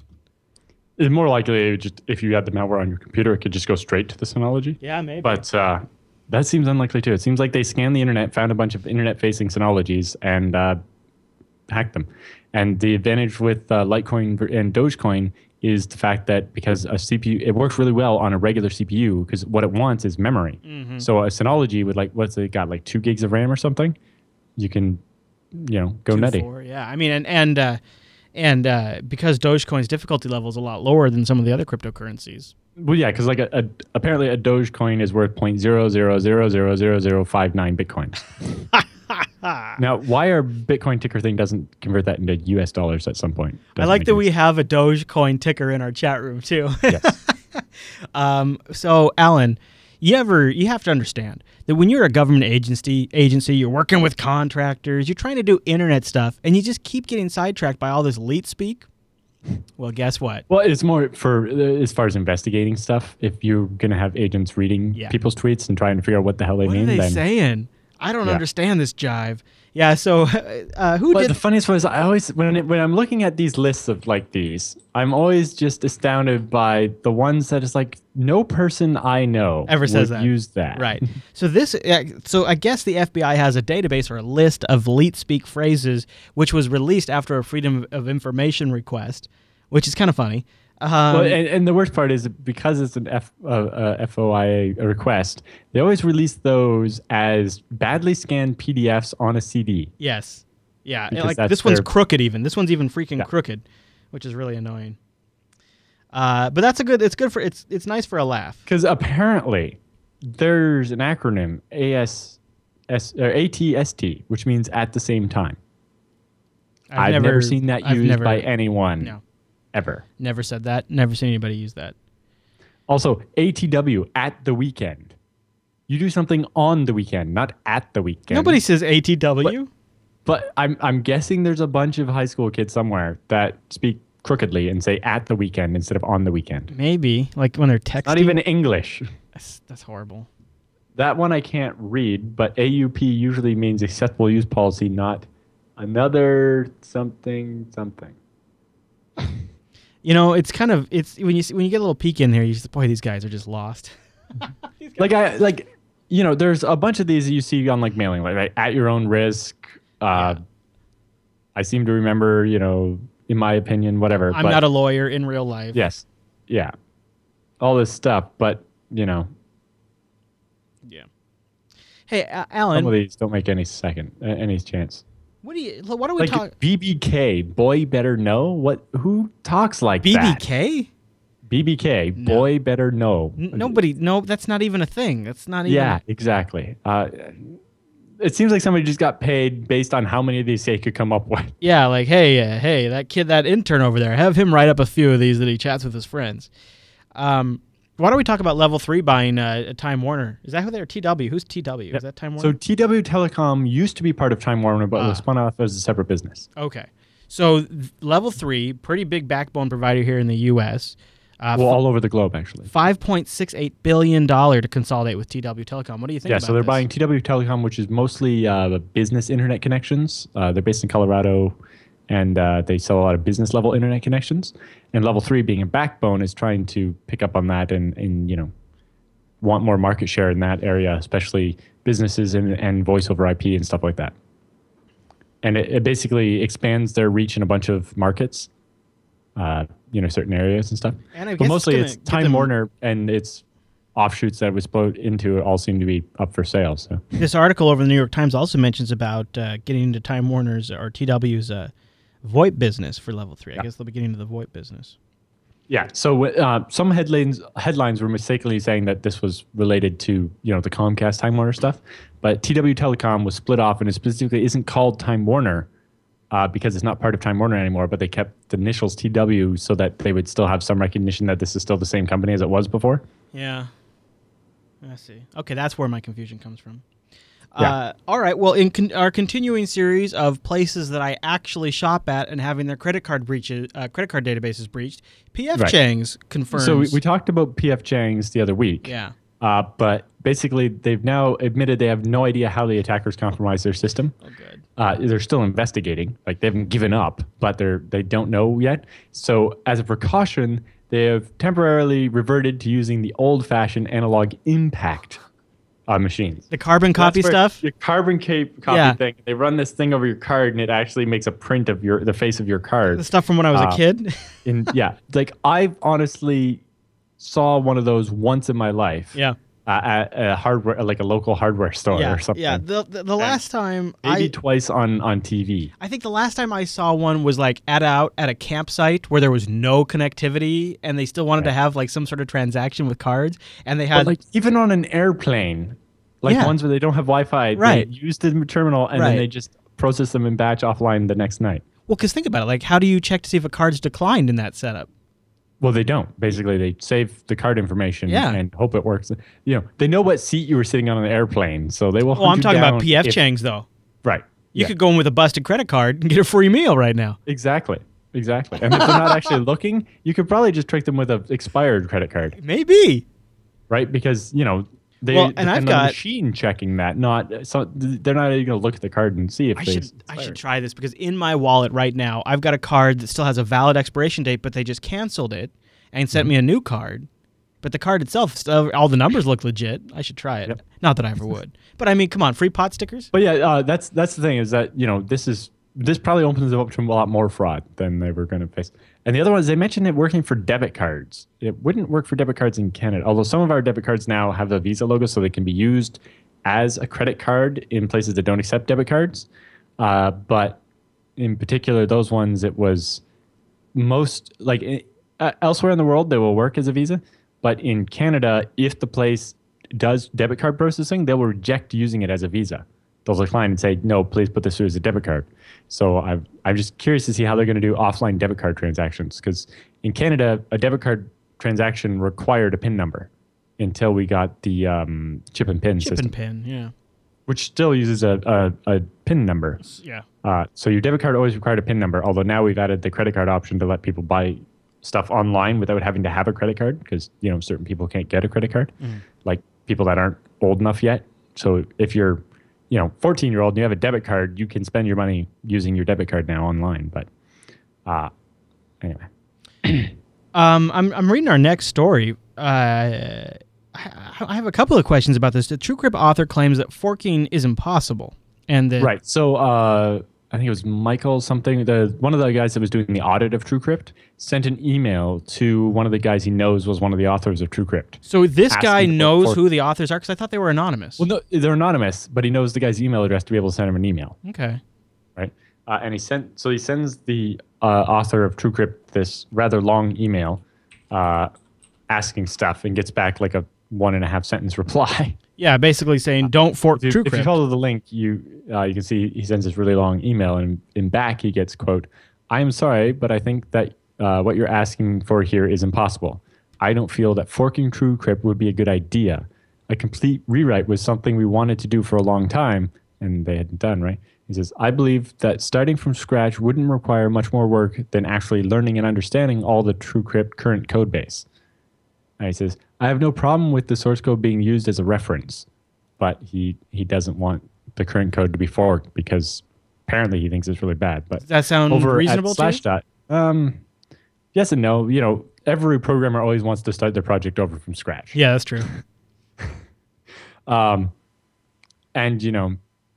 it depends. But over at Slashdot in the comments, there's lots of talk about if he's under a gag order, he can't say that there's holes in it, but he's like, no, don't fork it, start over and just use it as a reference and make sure you don't copy the exploit or whatever. Yeah, I don't know but if at the same time, it's like, people are auditing it, and if they don't find a problem, then... Yeah, and I like the top comment right now on Slashdot. Subject is, you keep using that word. It would appear that the intended meaning is impractical. The code is available, and the original project declared itself dead. So forking is technically possible. Yeah, but the license might actually prevent that.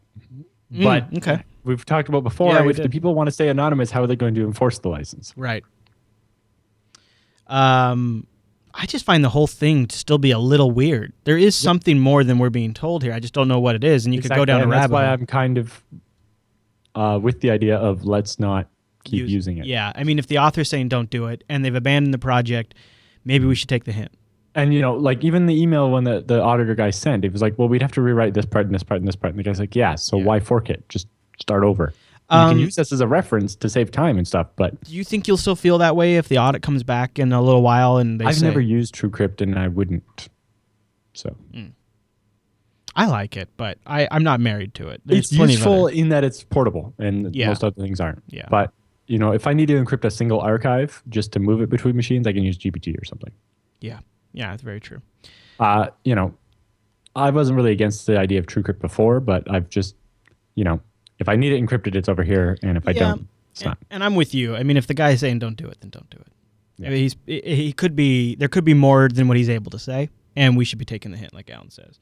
It's just a little. It's disappointing. I think. Yes, it's disappointing, and it's also just there's enough weirdness going on here that we have serious questions. We want answers. Yeah, just out of curiosity. It's like I'm not demanding an answer. It's just like it'd be interesting to know what the hell was going on here. Because this kind of thing is an important thing to the industry, and sort of having some answers would help us sort this stuff out in the future. But maybe in time, maybe more will be revealed in the future. Who knows? All right, Alan, well, I think that brings us to the end of this week's broadcast. Now, Alan and I particularly like it when you join us live. So head over to jblive.tv Thursdays at 1 p.m. Pacific, which is 4 p.m. Eastern, 2000 UTC. Boom. Of course, you can get that converted to your local time over at jupiterbroadcasting.com/calendar. You can hang out in our chat room.